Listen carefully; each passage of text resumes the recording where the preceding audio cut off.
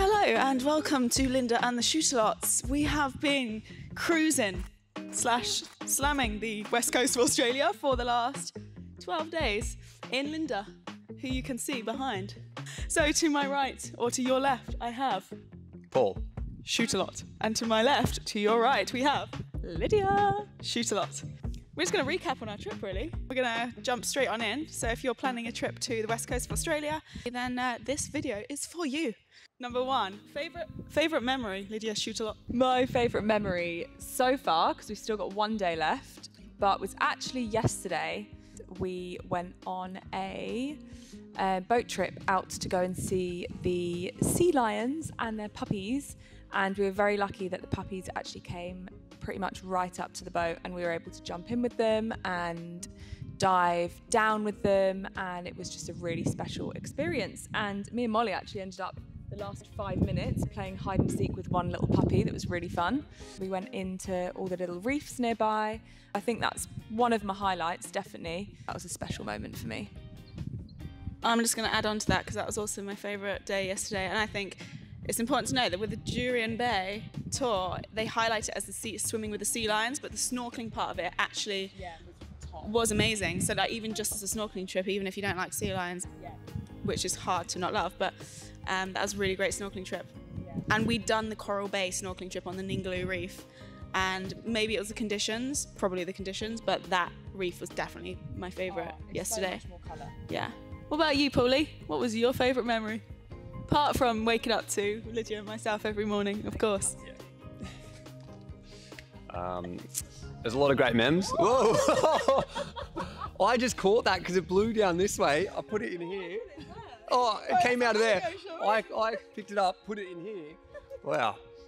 It's all going on. It's all going on. There's a lot of highlights. Actually, my favourite part, I think, was when we were at Karijini National Park. The second day we were there, we drove on this horrific corrugated road, and it was so hot, and we went, just like outrageous vibrations going on, and we made it to this absolutely ridiculous waterhole at right at sunset, and Hammersley Gorge, and basically had the whole place to ourselves, and just like swum up on the rocks and just had a really chill time watching the sunset, the dusk. And then on the way back, another like little highlight from that was just stopping in the middle of nowhere, turning all the lights off in the van, getting outside, and it was like the first time I'd seen like the most spectacular sky, like so many stars, and oh, that was unreal. I want to say we've been lucky, but I actually think it's quite common on the west coast that there is, you just get a lot of sunny days.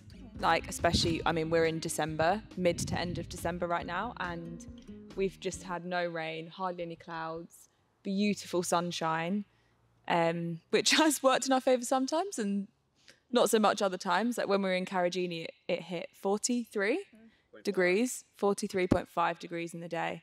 So yeah, that was a little bit hectic. Yeah, that leads us smoothly into our next point, which is that we have done this trip through the start of the summer, which is actually the start of the low season. So the peak season here is actually their winter, for reasons like the temperature, because we were in the national park, which is like the outback of Australia, the west coast, and we probably saw like 3 other cars the whole time, and it's like one of the most beautiful places probably in Australia, right? And the temperatures reached some very hot.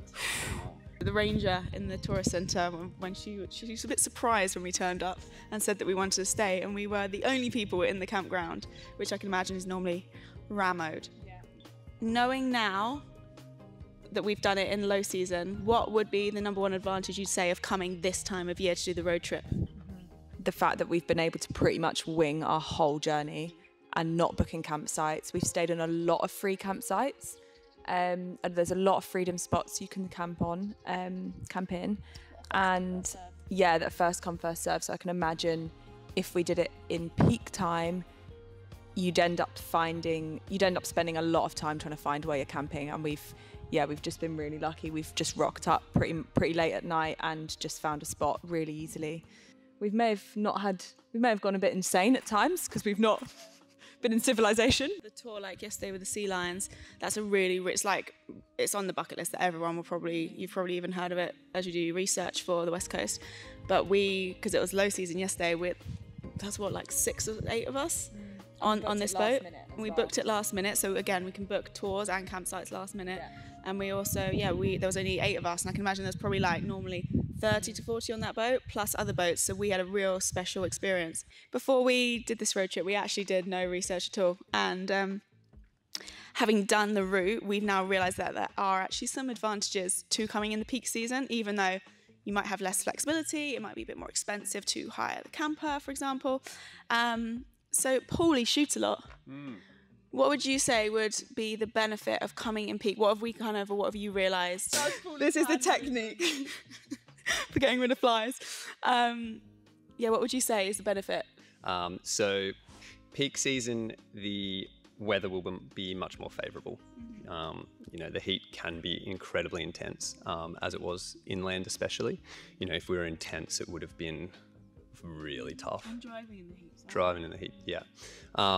So the heat's and that's the major factor.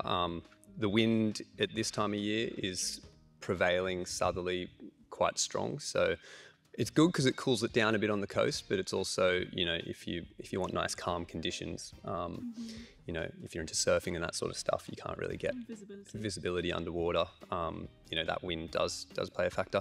Normally the flies are worse this time of year as well, but we were pretty lucky. The wind does keep them away a little bit. It wasn't as bad as I thought it would be, but it's definitely, there's more flies in the hot season. Probably the biggest advantage, or something that's really important though, is in the summer, in the off season, things do just completely close.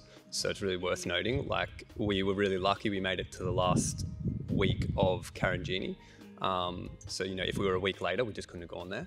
And Dirk Hartog Island had already closed for the summer. So if we wanted to go there, and I imagine there's more of those as well as you get more into the summer. So you probably wouldn't recommend going proper summer, but the shoulder seasons, you can kind of get away with it before everything closes. So it'd be worth just checking that first.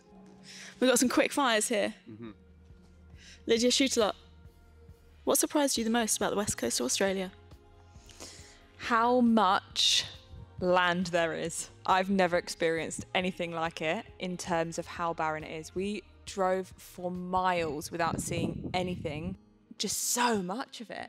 I'd say the exact same thing. I just can't believe how awesome, how many awesome locations there are here that are just completely empty.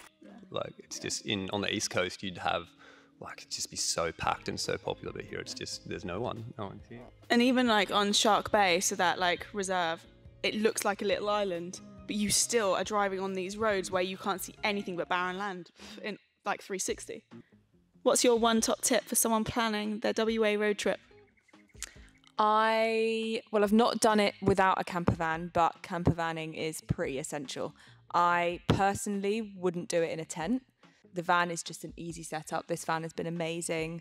It's actually a 6-berth, so yeah, we feel quite roomy in there, but we could imagine it with other people in there as well. And I'll add there that if you are one of my many top tips, I'll put a blog post link with all of my top tips below, but would be to, as soon as you know when you're doing a road trip, book the camper, because they get booked up. Even though this is coming into low season, there's still holidays here in Australia, so I think these are still booked out. I think until January.